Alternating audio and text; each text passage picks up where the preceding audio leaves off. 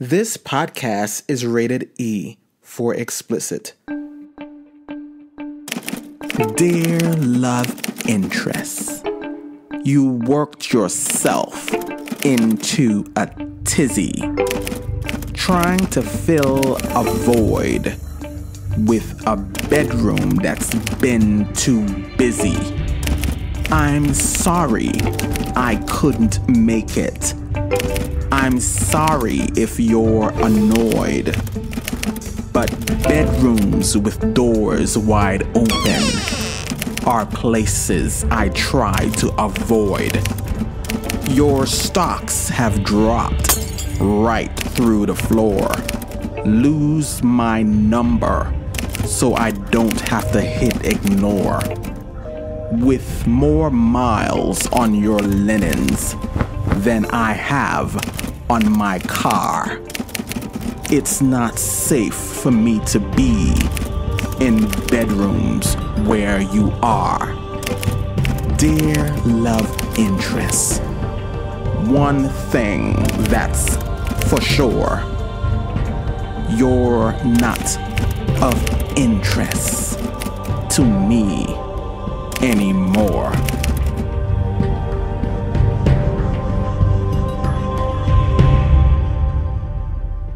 You met me in the midst of many things. Shedding skin, sprout wings. Looking at life as a spiritual being through a human lens. Having conversations with God about so many things. This show is your invitation. The poet God is the conversation.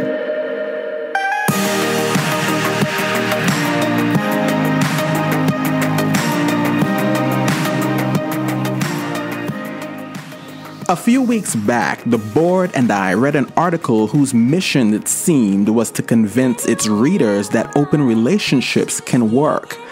And, well, did it work? I'm not so sure. But what I am certain of, the board is back for more.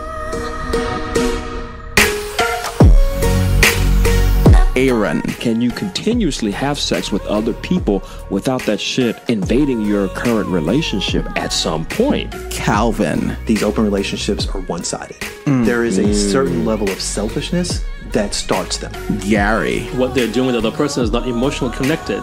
We're just having a connection, so there's no emotions involved. So we're protecting the love that we have between two of us. And it's just sex with the other person. Yes. Nick. Are you allowing or not honoring your own sense of boundaries and your own triggers too for the sake of a relationship? Because then if that is the case, it actually seems very toxic and not loving at all.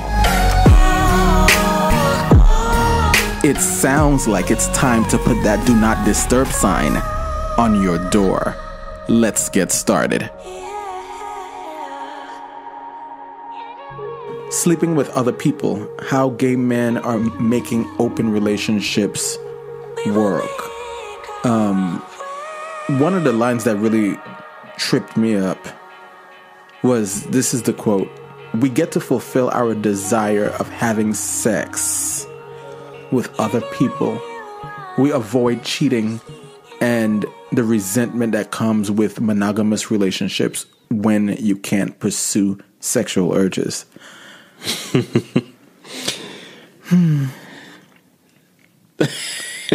So much in that side. Where should I start with it? You know, I was having a conversation with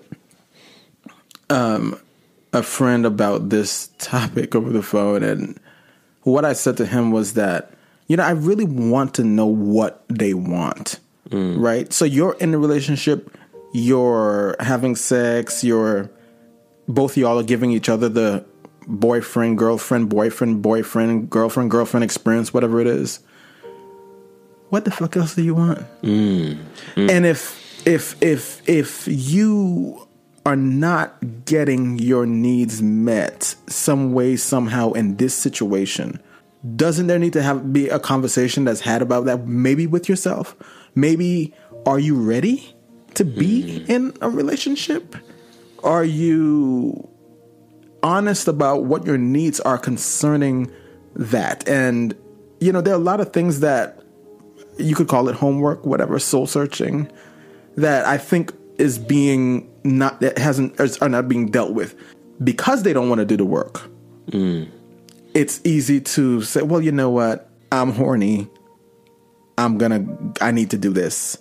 Instead of, are you horny or are you just... So, I mean, the way you described it there was very emotion packed. Mm-hmm. Yeah. And I don't know if that's necessarily what this article is really talking about. Mm-hmm. Because even that first line you read talked about their ability to have sex with other people. It's not the ability to have emotional relationships with other people. They simply just want to have external sex. So does that really require you to go through a lot of soul searching about your relationship if you just want to have sex with other people?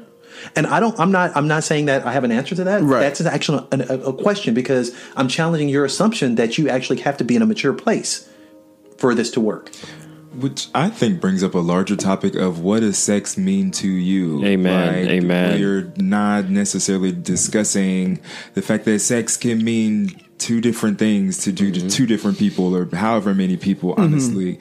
And we kind of mentioned this in our last episode, but again, like, what does this mean? What does it mean? And why do you need to have sex with other people? Right. Yeah, and I think, and what I'm saying is that in reference to what they were talking about in here is that those are conversations that I think are not being had.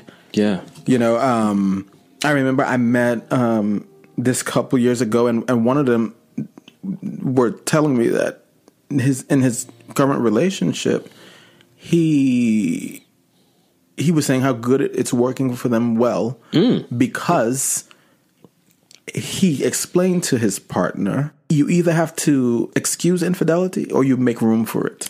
Oh, shit.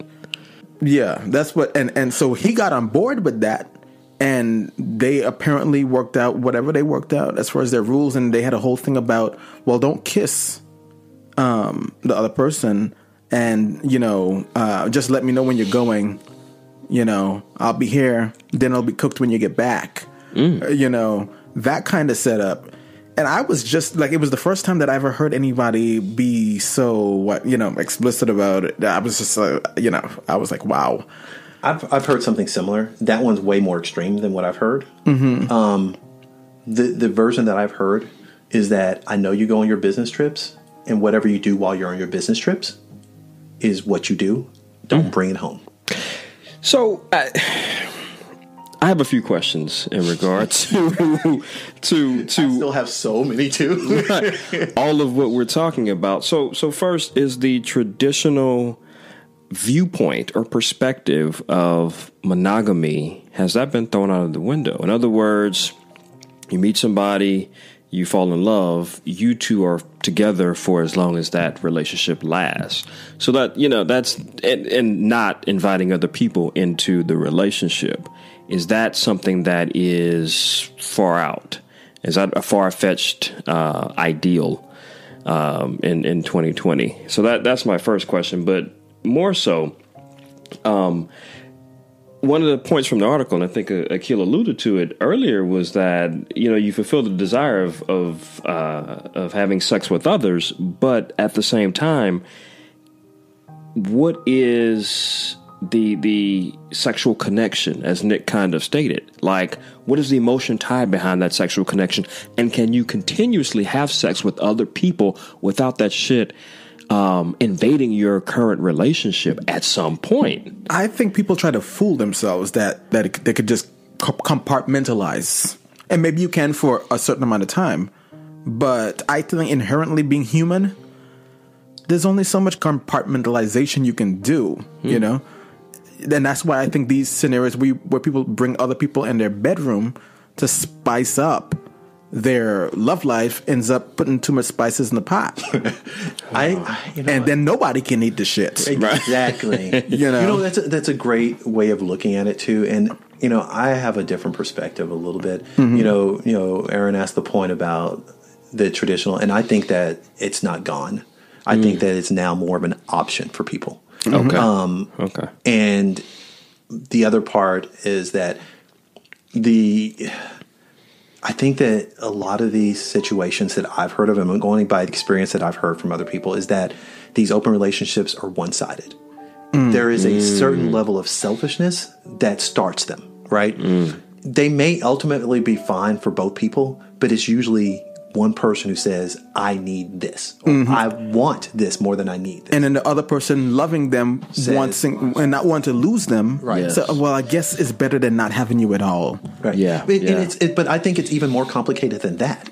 Because I think that there's a whole value system of, am I going to be comfortable with this? What other options? Do I have, that kind of things? Because finance is a big thing. That's true. And I think that sometimes we forget that it's part of it being in a stable household is having stable finances. Which makes me also think of boundaries too, because you were talking about how far do you let someone go, or how far do you allow, like, in order to maintain or to keep the relationship, are you allowing or not honoring your own sense of boundaries and your own triggers too, for the sake of a relationship? Because then if that is the case, it actually seems very toxic and not loving at all. Yeah, because I don't think that's necessarily the case with every couple, but I think it's something to consider. Absolutely. And what it's costing you for going along to get along. Yeah. Well, we get into some acrimony shit. But I do wonder though about the need for sex in relationships, and just so you talked about before, is like, what's the value of sex in those relationships? Why did you get into this relationship anyway? Right? What was the purpose of getting into that relationship, and how does this open relationship continue with that? What is this fixing something that was broken, or is this a new introduction of something that was missing? I don't understand. And that's where I'm just wondering, why would you get into a relationship having a certain set of expectations, and then somehow along the way you find out that, oh no, I need to add some other person? I think a lot of times, and this is what I've been thinking, this kind of overarching thought about the whole thing, is I'm wondering, right? And maybe my thinking is too narrow on it, but I'm wondering that, is it a detour from dealing with other issues that you don't want to deal with, right?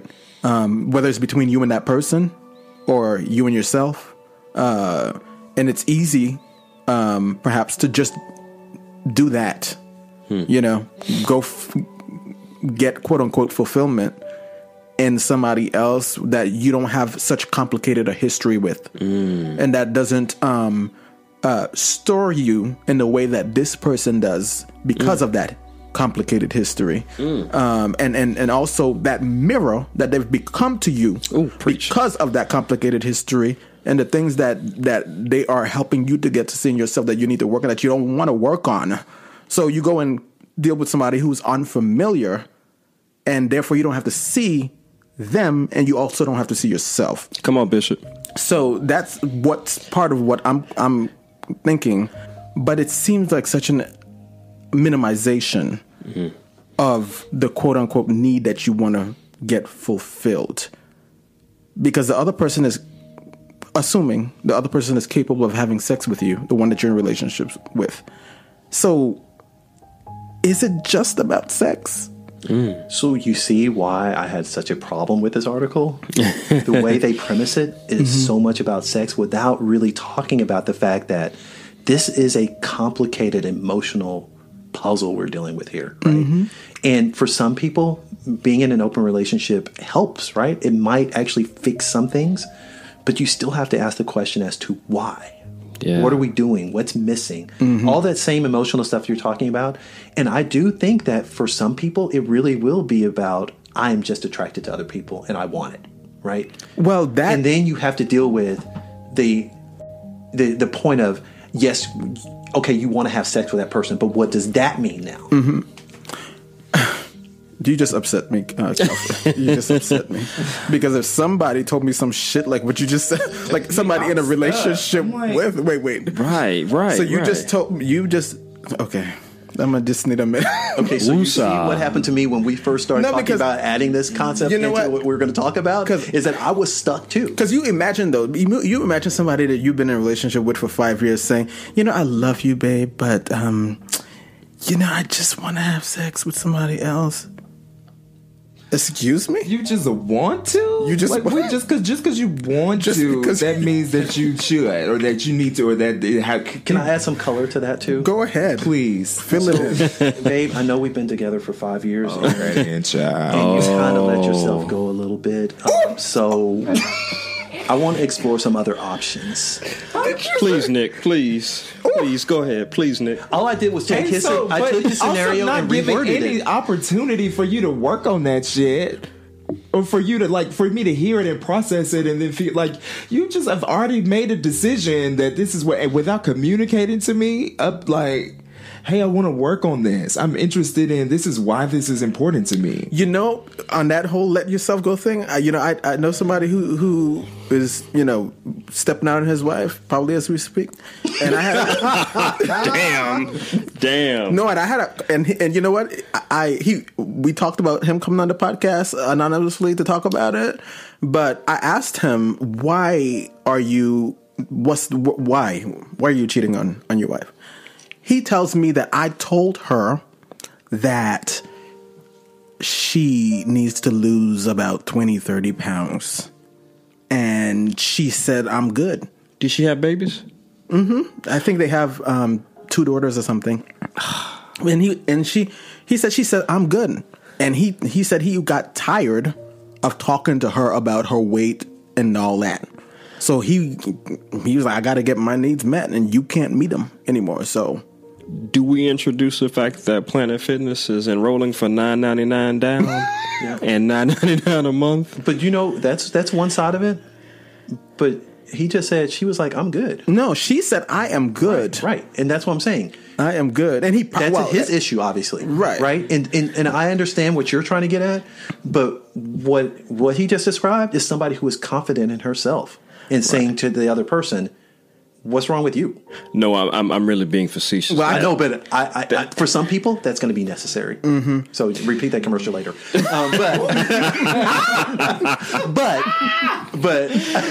But I do think that this is one of those situations that I don't want to gloss over the fact that this is a challenge with somebody who's comfortable with who they are in their skin, and the other person wants them to be something else. Well, and then that becomes their work to do on why they feel uncomfortable. Like, that's not my shit. Mm-hmm. Right. That you get to then put on me.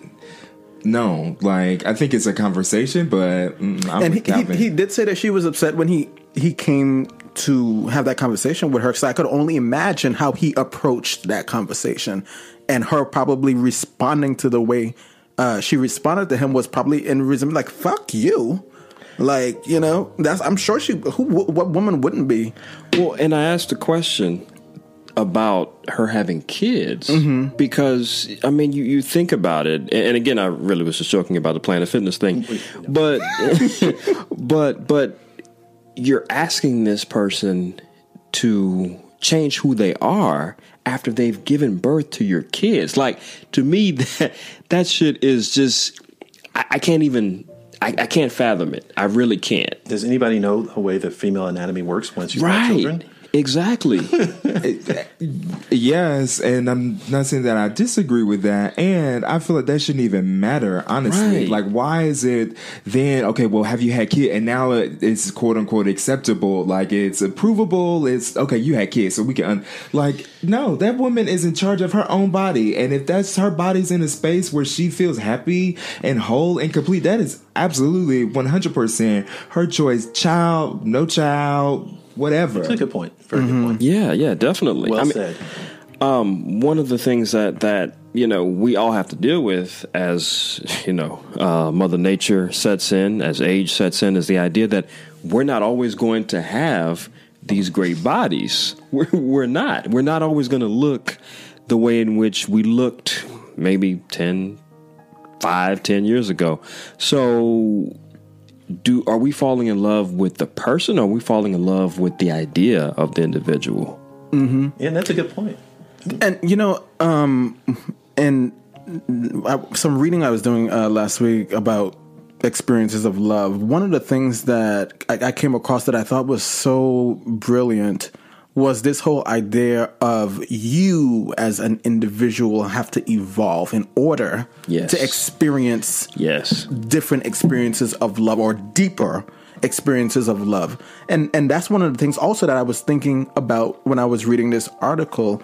The people involved, and of course this is different, on a case by case basis, but as an overarching idea, I was wondering how many people are, again, really what they want is a deeper experience of love that they're not getting with the individual, and they think they're going to find it in somebody else's pants.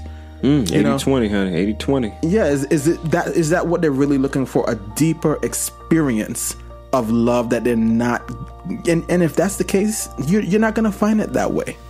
You're not going to get it that way.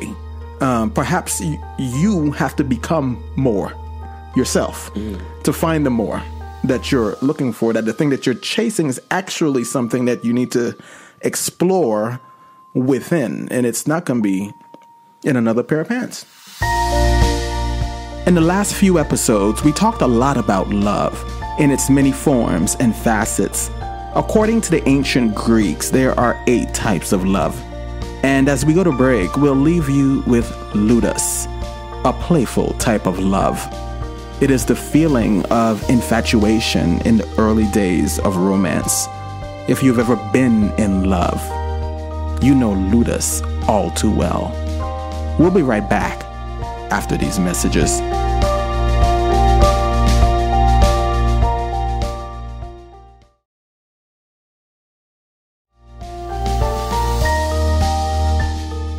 We live in a world today where self-work is not comfortable. It's not people don't like to do it, meaning that that's not something that people want to do today. It's hard work. Because everything's so instant. Everything is so self-gratifying instantaneously. You don't have to do it because you can get whatever you want without having to do it. So why do I have to do it if I'm getting self-gratified by doing other things?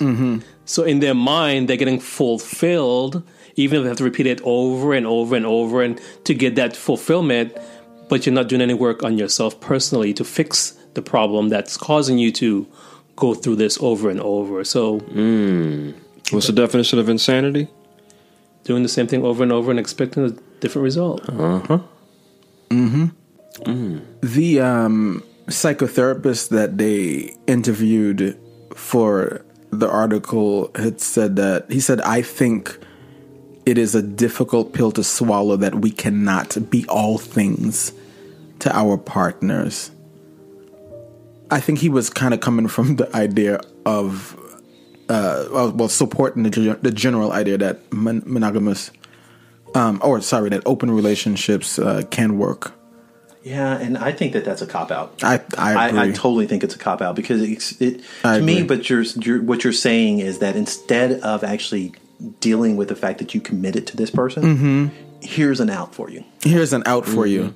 And also, the other part of it for me is that who says that you need your partner to be all things? You need to be some things to your fucking self. Oh, how about that? You be some shit for you that doesn't have anything to do with what they give you. Do some shit for yourself. Be whole when you come in, right? So that they don't have to complete you. Saturday service. Get me started. Saturday service. Because that is approaching it from like a deficit, like, I need some shit. That's how I read it. And versus I'm coming full, boo. Like, we meeting in the middle here, but like I'm not like at a deficit to where I'm like, do this for me, please. Make me feel better. Please make me feel whole. Please make me feel, doing all of these things that nobody can ever do for you. And then when you find out that they can't do for you, then you go somewhere else to ask somebody else to do for you, or it's doing stuff for you that you're not even do for yourself. Preach. But one thing that we're chatting about here about going off is that these are open relationships. These aren't like I'm just cheating. These are defined relationships that have openings, and so all of those things are allowed depending on your rules.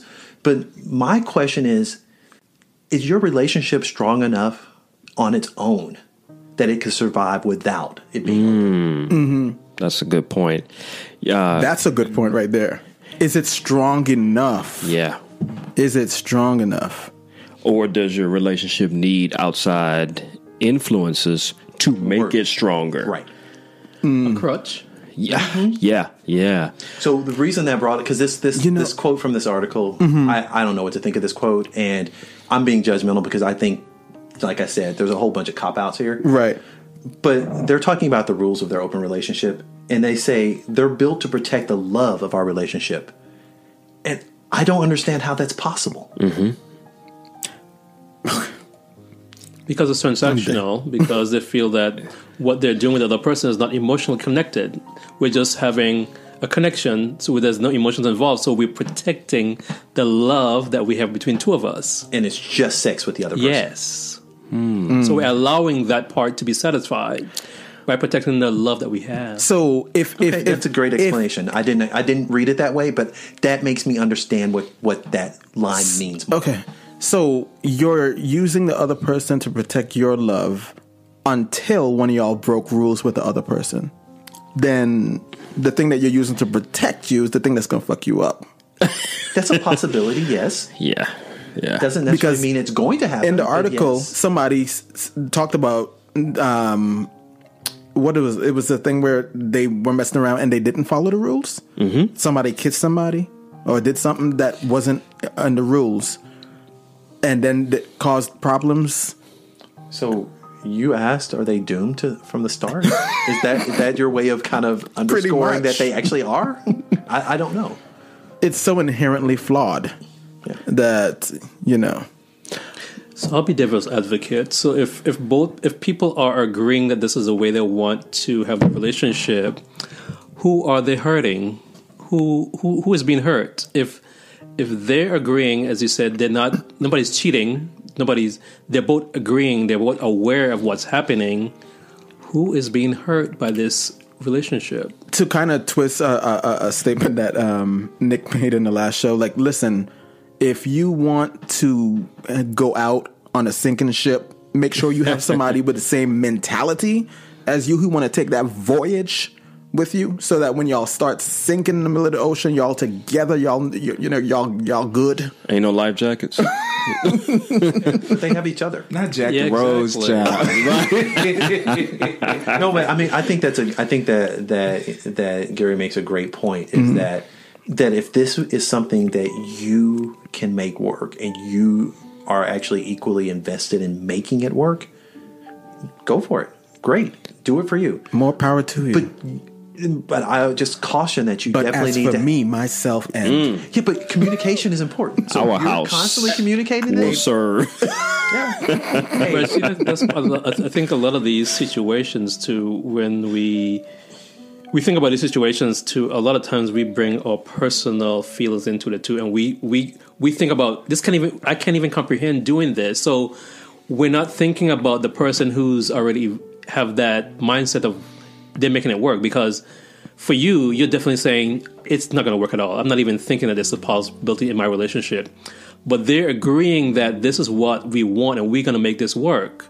But by us having our own personal biases of where the relationship starts and ends, it's hard to conceive that can even work in reality for somebody else.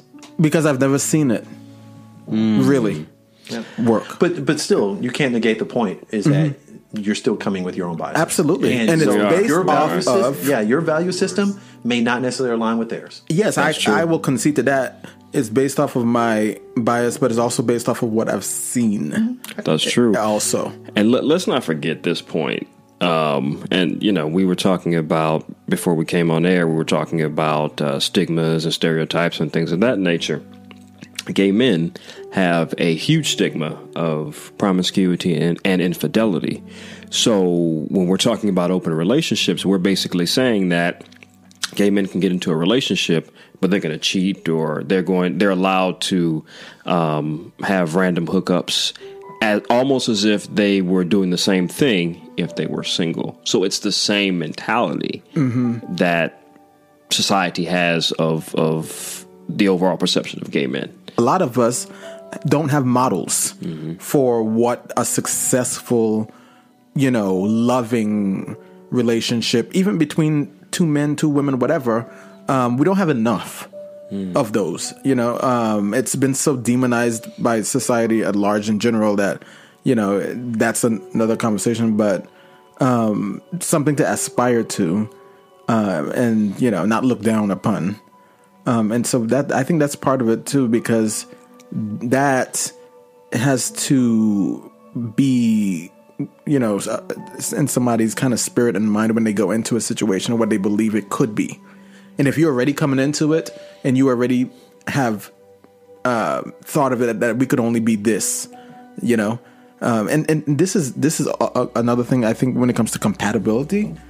What you believe and what you feel and what you want for yourself, it's important that the other person that you're trying to date also has that belief in that, because y'all are only gonna go as far as you believe you can, together.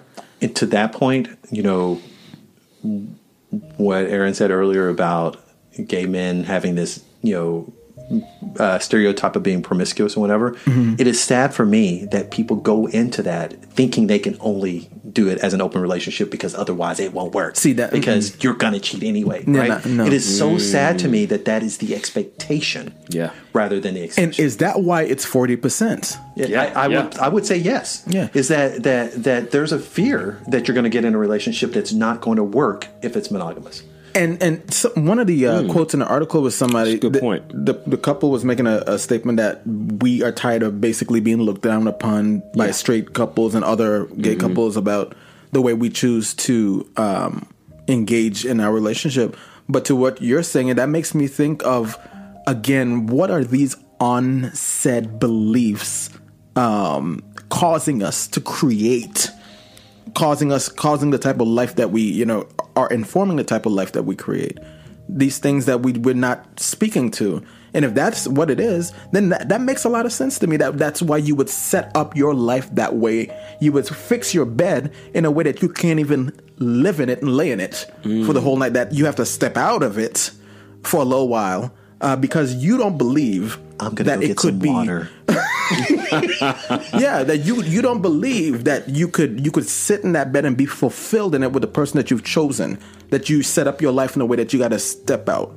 Yeah. And if that hasn't been modeled to you or modeled for you, or you haven't seen any representation of that to know that is possible. Yeah.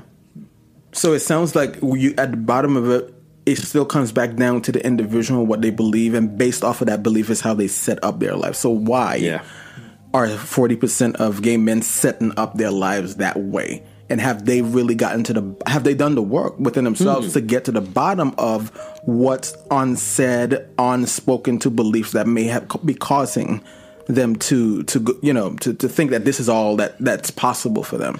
Right, but then I honestly have a little more compassion there because I feel like we can start to judge people for those decisions. But like, it's not easy being a gay man in 2020. Like, that is a marginalized identity. There's a lot of oppression that comes from that, and I think people try to manage or deal with that the best way that they can. Is it always the healthiest way? No. Is it always the safest way? No, but sometimes it's just the way that they know how to deal or manage the stress of being gay in 2020. Like, it's hard shit. Yeah. And so I actually think we could be kinder with each other as a community about how we navigate trying to do the best that we know how to do with what we have. Like, we're all trying to figure this thing out. And if I'm demonizing you or judging you and saying, well, you wrong, that's wrong. No, like, that's my own lens. You got to figure out what works for you. And who am I to say that you being where you are on your journey, that there's something wrong with that? This is where your journey is. I want to honor that. Right. And that's important.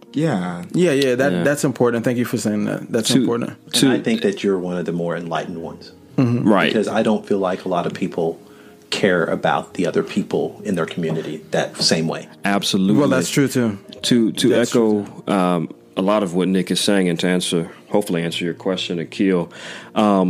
So the article talks about shame and guilt as components for the decisions that we actually make. But it also talks about this major thing that I want to discuss a little bit is the fear of intimacy and having a close connection.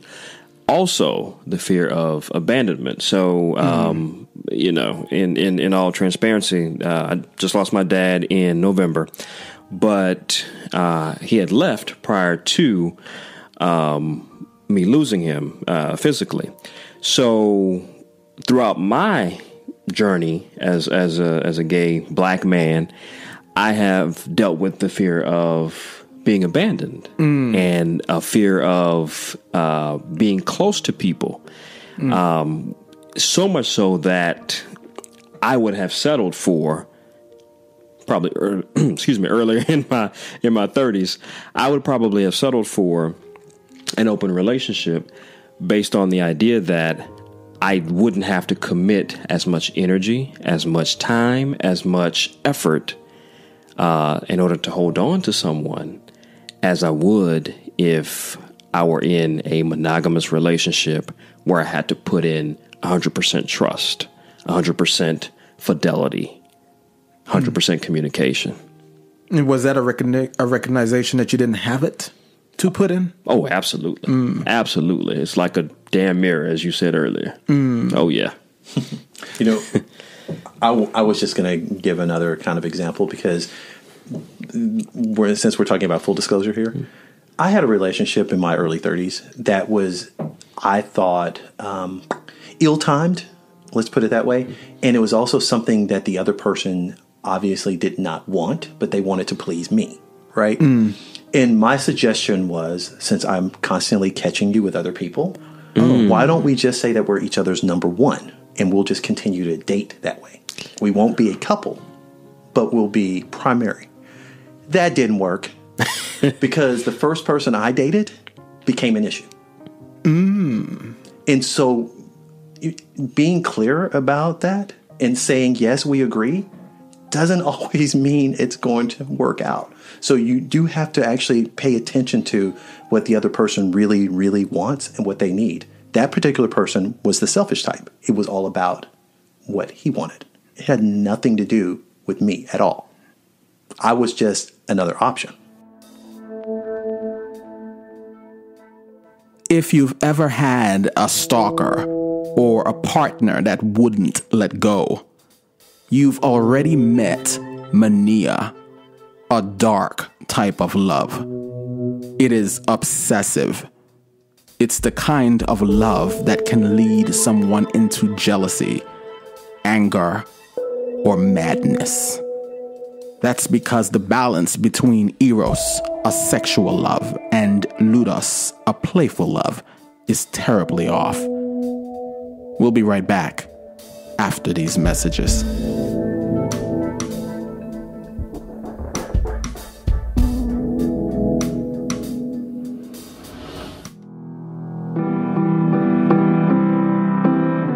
Hey guys, I'm Joseph, a member of the board, which is what Akil refers to as his community of friends and supporters. We all have something valuable to give. And sometimes it's as simple as giving someone else a reason to live. On behalf of all the board members, I want to thank you for listening to our podcast. Akil's success is our success, and we want you to be a part of the community we are building. It's not enough. It's not enough. Because you are the very foundation we must build it on. It's not enough to tell people that they matter. We have to show them.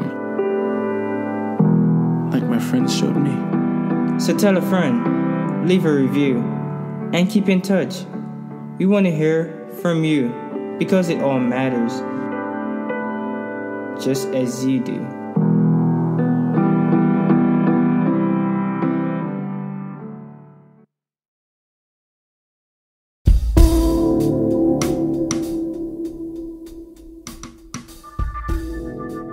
I will say though, this brings up attachment styles too. Yes. I don't know if we've talked a lot about that. I think this would be a great episode of Kill. But talking about attachment styles is you've got avoidant people, you've got anxious people, but it has to do with honestly your upbringing and you having what was called a secure base. So someone who you could explore safely with, but you knew was there for you. Like if you needed someone, you could turn back in kind of have that person there. You knew that it was safe, but also it gave you the freedom to explore in your childhood. And so based on like your early attachment relationships, psychology says that impacts the ways that you show up in relationships as an adult. Sir. So you could be avoidant, kind of similar to what you were talking about, with you actually feeling comfortable with some distance, or with that's an attachment style, versus that actually, for me historically, I've been a little bit more anxious, but that's because my dad was never really there. So but I think that's an interesting topic. But your attachment style and your early life and childhood experiences, how those continue to play out in your adult relationships. Yes, sir. Just FYI, mine is dismissive avoidant. Oh, yes. Look at all these psychology people over here. There's certain things that you need to go through. There's certain experiences that you need to have, and you shouldn't be judged for where you are on your journey and what that experience is teaching you, because what that experience is teaching you is valuable. And so if it is a situation that you find yourself in for whatever reason, where you're in an open relationship and that's something that you're choosing to actively make work for whatever your reasons are, maybe that's an experience that you need to have, regardless of whether it works, how long it works, whatever. But just getting the lessons from that and what it might teach you about yourself may help inform something that may be healthier for you down the road, if that doesn't end up being, you know what I'm saying? So, yeah. And I agree. I think that, you kind of have to define for yourself what the boundaries are, have a clear communication. And if this is something that you think is going to make your relationship stronger, why not go for it? Give it a try. Mm-hmm.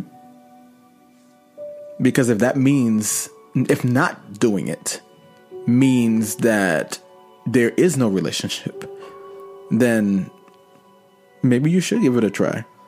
But you had said something earlier about asking that question about whether your relationship is strong enough to survive being without it being open. Yeah, and Nick said something, on our last podcast about, your own personal value systems. Mm-hmm. Mm-hmm. Really, nobody can decide this for you on your own. You have to consult your own values. Mm-hmm. And just like he said before, just a little while ago too, where are you on your own journey? Right. To also, before you go to that point about if your relationship is strong enough, to ask that question, at least to ask that question, if your relationship is strong enough to remain closed, you open it. What does that mean then, that you would open it? And what would be the purpose and the reasoning behind that? What are you looking for that you think may heal that or remedy that? Those are questions and conversations that should be had. I was going to say, in thinking about that literally takes radical honesty. Yeah, radical honesty, because there is so much fear that navigates so many of the decisions that we make, and honestly blinds us to so much of what's happening in our internal experience, that moving past that, the only way to do that is with literally radical honesty with yourself first, and then to the world around you. Yeah. You just reminded me that this is a very evolved conversation that we're definitely that we're having, because it's easy to forget that in this circle, right? That listen. Well, and so to both of your points, I'm very curious about this. If we come from a foundation that is shaky, especially if we haven't had those role models, to your point, Nick, or we haven't had people that we look up to that we can emulate in terms of loving relationships, how do we go into a relationship and want to bring someone else into it when we haven't healed or done the necessary work to repair from our quote-unquote upbringing? Like, how do we do that? How do we think that an outside person, whether it's physical or non-physical, can assist us with repairing or healing when we haven't done the work? Mm-hmm. But then I think too, because it could be whose baggage plays, not to say this lightly, but whose baggage kind of works a little better together versus whose doesn't. Some people's it clash, and like you cannot find, like it just doesn't work.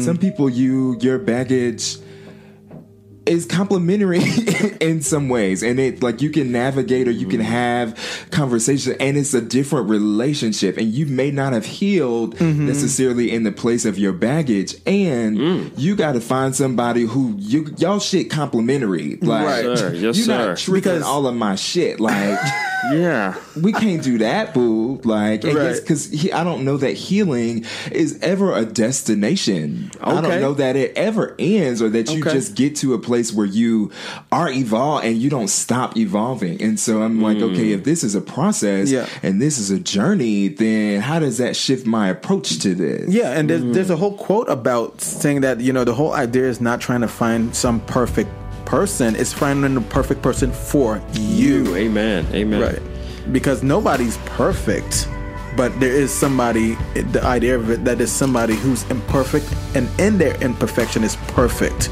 for you. That's a word.